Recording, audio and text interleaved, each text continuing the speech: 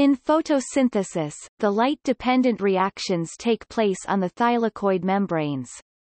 The inside of the thylakoid membrane is called the lumen, and outside the thylakoid membrane is the stroma, where the light-independent reactions take place. The thylakoid membrane contains some integral membrane protein complexes that catalyze the light reactions.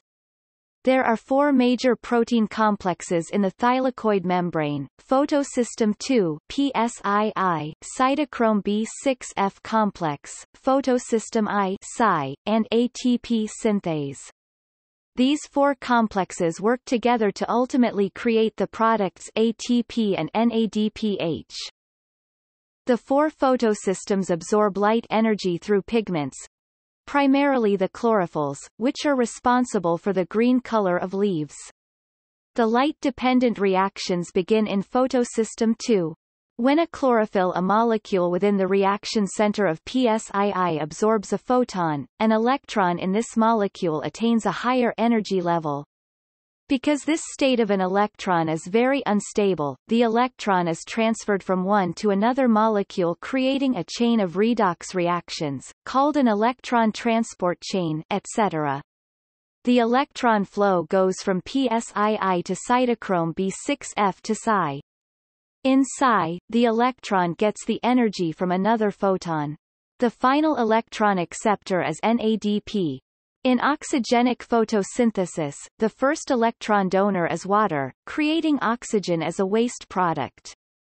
In anoxygenic photosynthesis, various electron donors are used.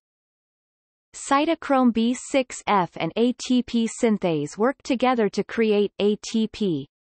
This process is called photophosphorylation, which occurs in two different ways. In non-cyclic photophosphorylation, cytochrome B6F uses the energy of electrons from PSII to pump protons from the stroma to the lumen. The proton gradient across the thylakoid membrane creates a proton motive force, used by ATP synthase to form ATP. In cyclic photophosphorylation, cytochrome B6F uses the energy of electrons from not only PSII but also Psi to create more ATP and to stop the production of NADPH. Cyclic phosphorylation is important to create ATP and maintain NADPH in the right proportion for the light-independent reactions. The net reaction of all light-dependent reactions in oxygenic photosynthesis is 2H2O plus 2 NADP plus 3 ADP plus 3 PiO2 plus 2 NADPH plus 3 ATP. The2 photosystems are protein complexes that absorb photons and are able to use this energy to create a photosynthetic electron transport chain. Photosystem I and II are very similar in structure and function. They use special proteins, called light harvesting complexes, to absorb the photons with very high effectiveness. If a special pigment molecule in a photosynthetic reaction center absorbs a photon, an electron in this pigment attains the excited state and then is transferred to another molecule in the reaction center. This reaction, called photoinduced charge separation, is the start of the electron flow and is unique because it transforms light energy into chemical forms.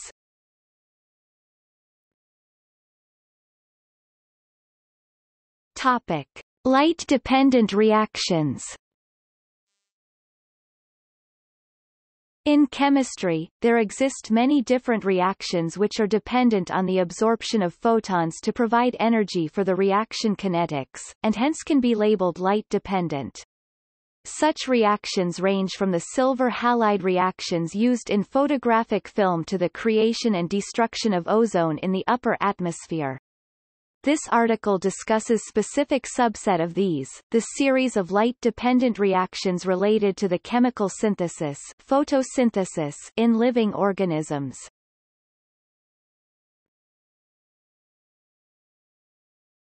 Topic: The reaction center.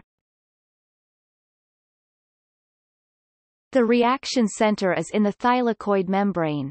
It transfers light energy to a dimer of chlorophyll pigment molecules near the periplasmic, or thylakoid lumen, side of the membrane.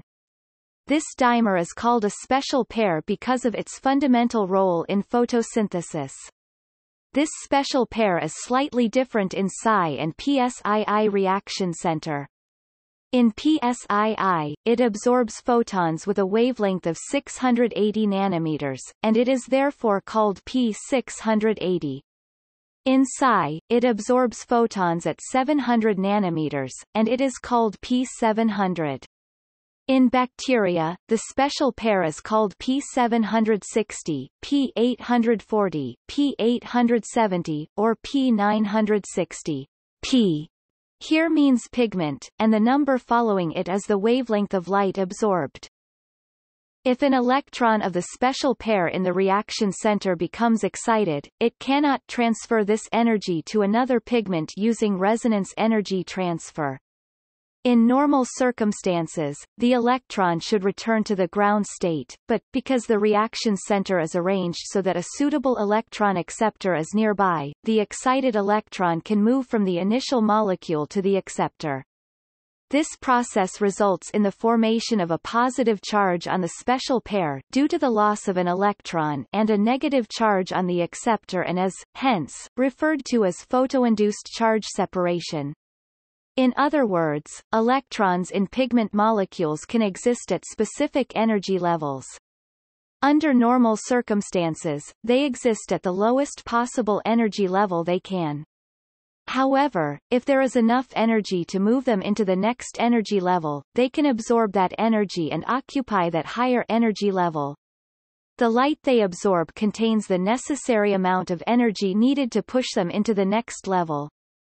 Any light that does not have enough or has too much energy cannot be absorbed and is reflected. The electron in the higher energy level, however, does not want to be there. The electron is unstable and must return to its normal lower energy level. To do this, it must release the energy that has put it into the higher energy state to begin with. This can happen various ways. The extra energy can be converted into molecular motion and lost as heat. Some of the extra energy can be lost as heat energy, while the rest is lost as light. This re-emission of light energy is called fluorescence. The energy, but not the E itself, can be passed onto another molecule. This is called resonance. The energy and the E can be transferred to another molecule. Plant pigments usually utilize the last two of these reactions to convert the sun's energy into their own. This initial charge separation occurs in less than 10 picoseconds, 10-11 seconds. In their high-energy states, the special pigment and the acceptor could undergo charge recombination, that is, the electron on the acceptor could move back to neutralize the positive charge on the special pair. Its return to the special pair would waste a valuable high-energy electron and simply convert the absorbed light energy into heat.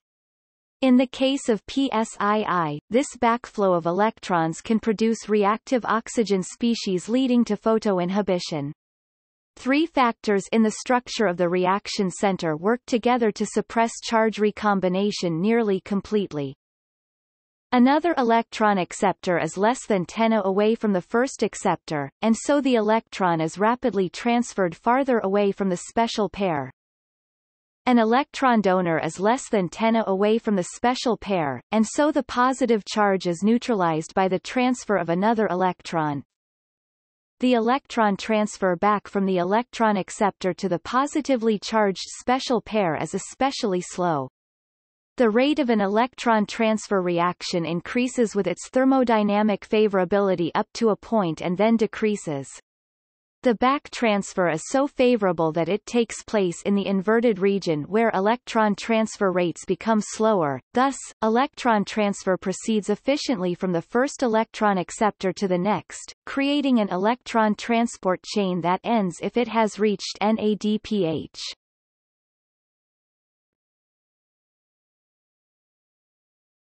Topic. In chloroplasts. The photosynthesis process in chloroplasts begins when an electron of P680 of pSii attains a higher energy level. This energy is used to reduce a chain of electron acceptors that have subsequently lowered redox potentials. This chain of electron acceptors is known as an electron transport chain. When this chain reaches pSi, an electron is again excited, creating a high redox potential. The electron transport chain of photosynthesis is often put in a diagram called the Z-scheme, because the redox diagram from P680 to P700 resembles the letter Z. The final product of pSii is plastoquinol, a mobile electron carrier in the membrane. Plastoquinol transfers the electron from pSii to the proton pump, cytochrome B6f. The ultimate electron donor of pSii is water. Cytochrome B6f precedes the electron chain to Cy through plastocyanin molecules. Cy is able to continue the electron transfer in two different ways. It can transfer the electrons either to plastoquinol again, creating a cyclic electron flow, or to an enzyme called FNR, ferredoxin, NADP plus reductase, creating a non-cyclic electron flow. Cy releases FNR into the stroma, where it reduces NADP plus to NADPH. Activities of the electron transport chain, especially from cytochrome B6f, lead to pumping of protons from the stroma to the lumen. The resulting transmembrane proton gradient is used to make ATP via ATP synthase. The overall process of the photosynthetic electron transport chain in chloroplasts is H2OPS2 plastoquinone CYTB6F plastocyanin PSINADPH. Topic: Photosystem II. PS2 is extremely complex, a highly organized transmembrane structure that contains a water-splitting complex, chlorophylls and carotenoid pigments, a reaction center, P680, pheophytin, a pigment similar to chlorophyll, and two quinones. It uses the energy of sunlight to transfer electrons from water to a mobile electron carrier in the membrane called plastoquinone. H2OP 680P 680 plastoquinone. Plastoquinone, in turn, transfers electrons to CYTB6F, which feeds them into PSI.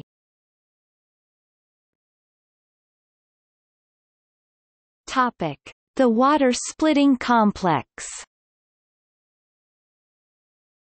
The step H2OP 680 is performed by a poorly understood structure embedded within PS2 called the water-splitting complex or the oxygen-evolving complex.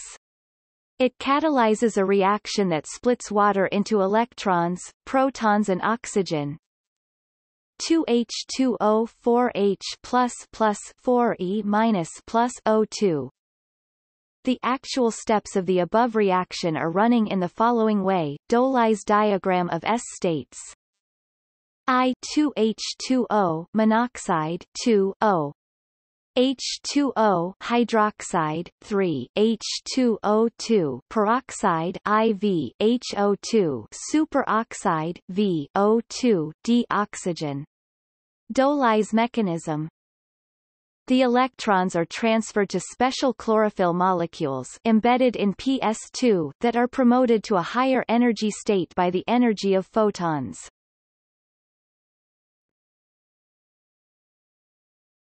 Topic: The reaction center.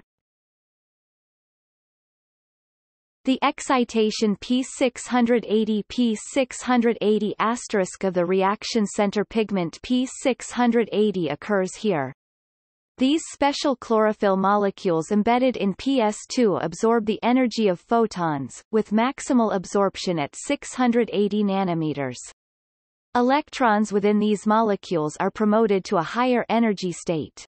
This is one of two core processes in photosynthesis, and it occurs with astonishing efficiency, greater than 90%, because, in addition to direct excitation by light at 680 nanometers, the energy of light first harvested by antenna proteins at other wavelengths in the light harvesting system is also transferred to these special chlorophyll molecules. This is followed by the step P680 pheophytin, and then on to plastoquinone, which occurs within the reaction center of PS2. High-energy electrons are transferred to plastoquinone before it subsequently picks up two protons to become plastoquinol. Plastoquinol is then released into the membrane as a mobile electron carrier. This is the second core process in photosynthesis. The initial stages occur within picoseconds, with an efficiency of 100%. The seemingly impossible efficiency is due to the precise positioning of molecules within the reaction center. This is a solid-state process, not a chemical reaction. It occurs within an essentially crystalline environment created by the macromolecular structure of PS2. The usual rules of chemistry, which involve random collisions and random energy distributions, do not apply in solid-state environments.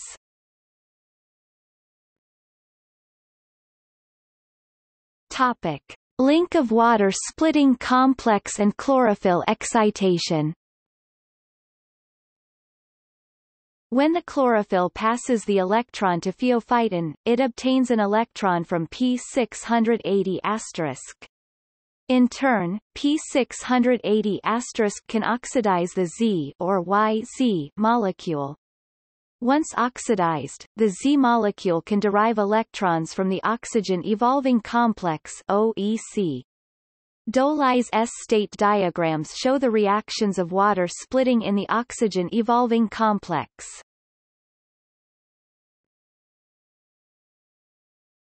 Topic. Summary. PS2 is a transmembrane structure found in all chloroplasts. It splits water into electrons, protons and molecular oxygen. The electrons are transferred to plastoquinone, which carries them to a proton pump. Molecular oxygen is released into the atmosphere.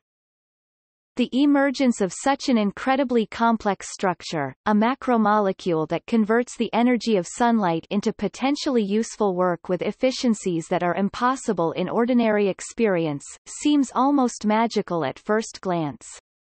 Thus, it is of considerable interest that, in essence, the same structure is found in purple bacteria.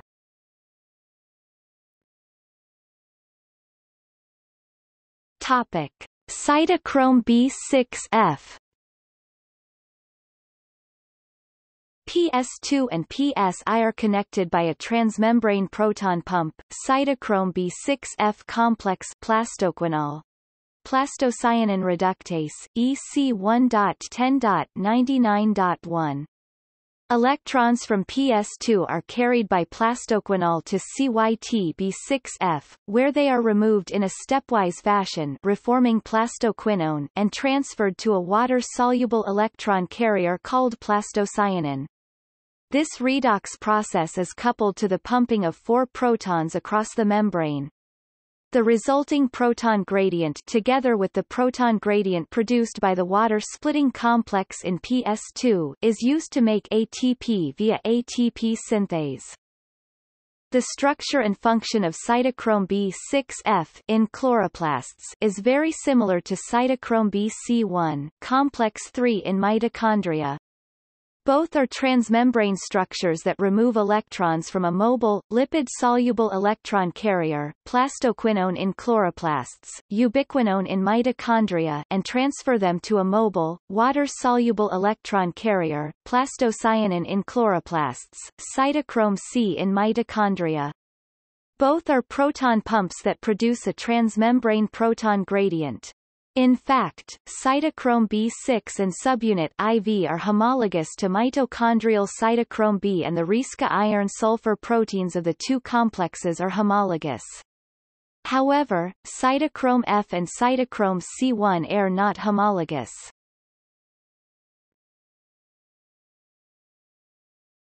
Topic: Photosystem I. PSI accepts electrons from plastocyanin and transfers them either to NADPH non-cyclic electron transport or back to cytochrome B6F cyclic electron transport. Plastocyanin P700 P700 FNR NADPH B6F plastoquinone. PSI, like PS2, is a complex, highly organized transmembrane structure that contains antenna chlorophylls, a reaction center P700, phylloquinine, and a number of iron-sulfur proteins that serve as intermediate redox carriers. The light harvesting system of PSI uses multiple copies of the same transmembrane proteins used by PS2. The energy of absorbed light in the form of delocalized, high-energy electrons is funneled into the reaction center, where it excites special chlorophyll molecules P700, maximum light absorption at 700 nanometers to a higher energy level. The process occurs with astonishingly high efficiency. Electrons are removed from excited chlorophyll molecules and transferred through a series of intermediate carriers to ferredoxin, a water-soluble electron carrier. As in PS2, this is a solid-state process that operates with 100% efficiency. There are two different pathways of electron transport in PSI. In non-cyclic electron transport, ferredoxin carries the electron to the enzyme ferredoxin NADP plus reductase FNR that reduces NADP plus to NADPH. In cyclic electron transport, electrons from ferredoxin are transferred via plastoquinone to a proton pump, cytochrome B6F. They are then returned via plastocyanin to P700. NADPH and ATP are used to synthesize organic molecules from CO2. The ratio of NADPH to ATP production can be adjusted by adjusting the balance between cyclic and non-cyclic electron transport. It is noteworthy that PSI closely resembles photosynthetic structures found in green sulfur bacteria, just as PS2 resembles structures found in purple bacteria.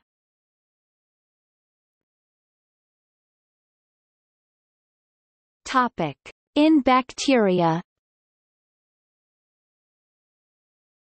PS2, PSI, and cytochrome B6F are found in chloroplasts. All plants and all photosynthetic algae contain chloroplasts, which produce NADPH and ATP by the mechanisms described above.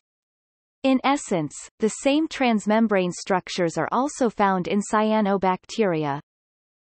Unlike plants and algae, cyanobacteria are prokaryotes. They do not contain chloroplasts. Rather, they bear a striking resemblance to chloroplasts themselves. This suggests that organisms resembling cyanobacteria were the evolutionary precursors of chloroplasts. One imagines primitive eukaryotic cells taking up cyanobacteria as intracellular symbionts in a process known as endosymbiosis.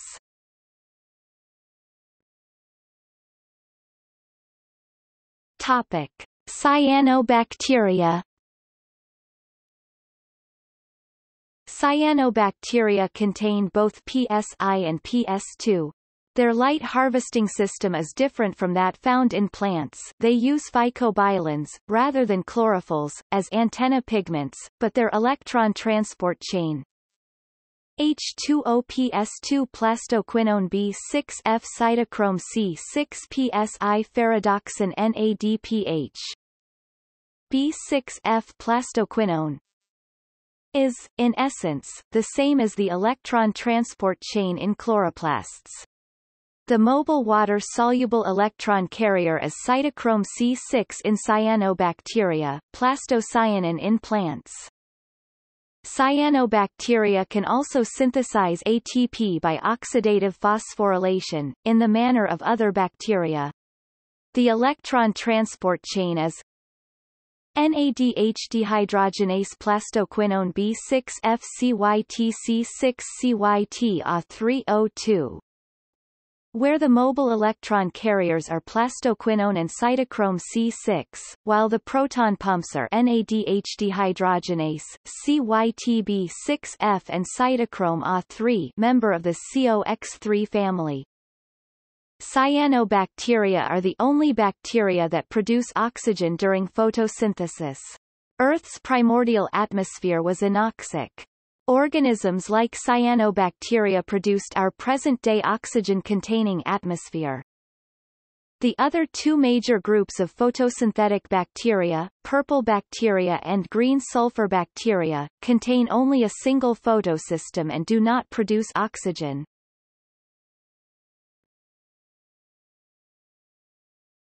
Topic: Purple bacteria.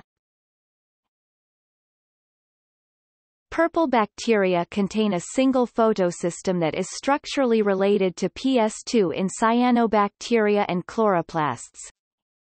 P870 P870 ubiquinone CYTBC1 CYTC2 P870. This is a cyclic process in which electrons are removed from an excited chlorophyll molecule, bacteria chlorophyll, P870, passed through an electron transport chain to a proton pump, cytochrome BC1 complex, similar to the chloroplastic one, and then returned to the chlorophyll molecule.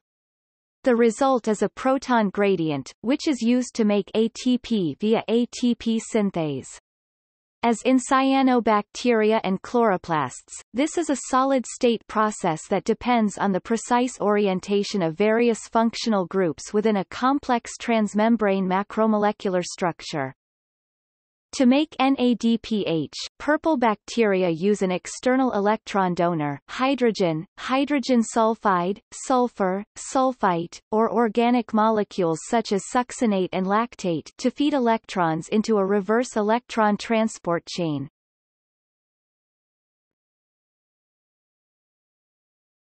Topic: Green sulfur bacteria. Green sulfur bacteria contain a photosystem that is analogous to PSI in chloroplasts. P840 P840 ferredoxin NADH CYTC 553 BC1 menaquinone. There are two pathways of electron transfer. In cyclic electron transfer, electrons are removed from an excited chlorophyll molecule, passed through an electron transport chain to a proton pump, and then returned to the chlorophyll. The mobile electron carriers are, as usual, a lipid-soluble quinone and a water-soluble cytochrome. The resulting proton gradient is used to make ATP. In non-cyclic electron transfer, electrons are removed from an excited chlorophyll molecule and used to reduce NAD+ to NADH. The electrons removed from P840 must be replaced. This is accomplished by removing electrons from H2S, which is oxidized to sulfur, hence the name, green sulfur bacteria. Purple bacteria and green sulfur bacteria occupy relatively minor ecological niches in the present-day biosphere. They are of interest because of their importance in Precambrian ecologies, and because their methods of photosynthesis were the likely evolutionary precursors of those in modern plants.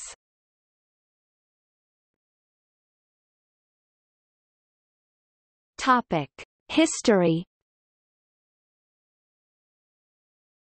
The first ideas about light being used in photosynthesis were proposed by Colin Flannery in 1779, who recognized it was sunlight falling on plants that was required, although Joseph Priestley had noted the production of oxygen without the association with light in 1772. Cornelis van Niel proposed in 1931 that photosynthesis is a case of general mechanism where a photon of light is used to photo-decompose a hydrogen donor and the hydrogen being used to reduce CO2.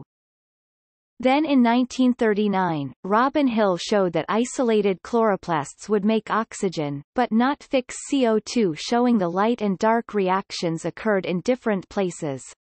Although they are referred to as light and dark reactions, both of them take place only in the presence of light. This led later to the discovery of photosystems I and II.